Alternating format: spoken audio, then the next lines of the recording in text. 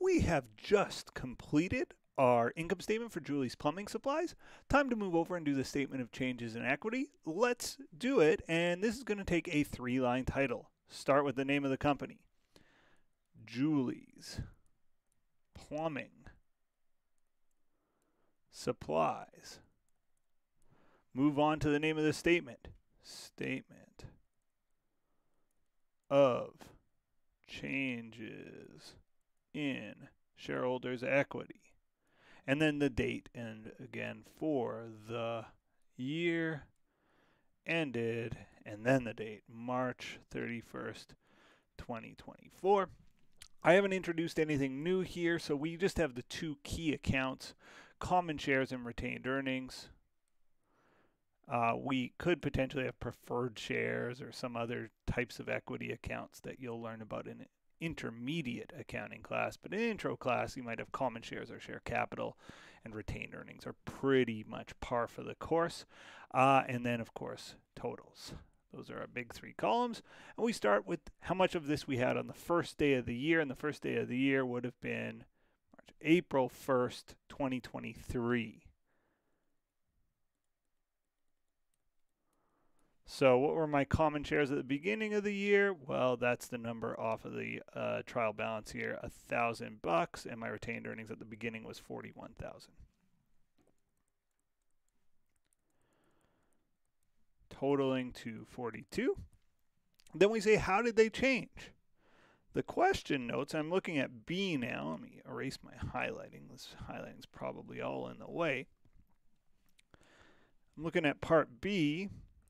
Part B says, assuming no shares were issued or repurchased, do a statement of changes in equity. So how did they change? Well, my shares didn't change. My shares started at 1,000, ended at 1,000. There was no change in common shares. What about retained earnings? Retained earnings always changes. We're going to add net income. And there was net income. How do I know? Because I just did the income statement. The bottom line from the income statement, $57,000, that comes up. So we're going to add $57,000 to our retained earnings. The total net income was $57,000, and we're always going to be deducting, if there are any, dividends. So we deduct dividends, and the dividends in this case were 6, just right. I'm the worst arrow drawer in the league. Hold on, I'm going to try to draw a beautiful arrow. Wow, not great, not great. Ink to shape. Let's try this. Let's see what happens. Ink to shape. Huh, nothing happened. There's a little mode here that I thought I was in. Anyway, 6,000. You guys see it. I see it. We all see it. It's 6,000. Trying out new features on the fly, not the best idea when you're making a video. Ink to shape. Really, it should have worked. I'm going to try it again. Oh, it did a line. Hold on. It can't figure out an arrow. It can figure out a line. So if I do this, no. What about this? No. Bizarre, bizarre. It's not a good feature, Microsoft. I'm giving you feedback on the fly. I use a software called OneNote to do these, and I really quite like it. But anyway, it wasn't working there.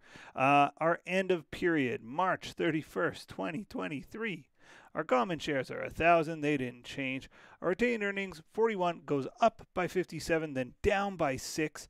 This brings us up to 92. 41 plus 57 minus 6. 1 plus 92 is 93. And the math works both ways. 42 plus 57 minus 6 is also 93. Double underlines across the board. Dollar signs at the top of each column, and dollar signs beside the bottom line. And there we have it, our statement of changes in equity.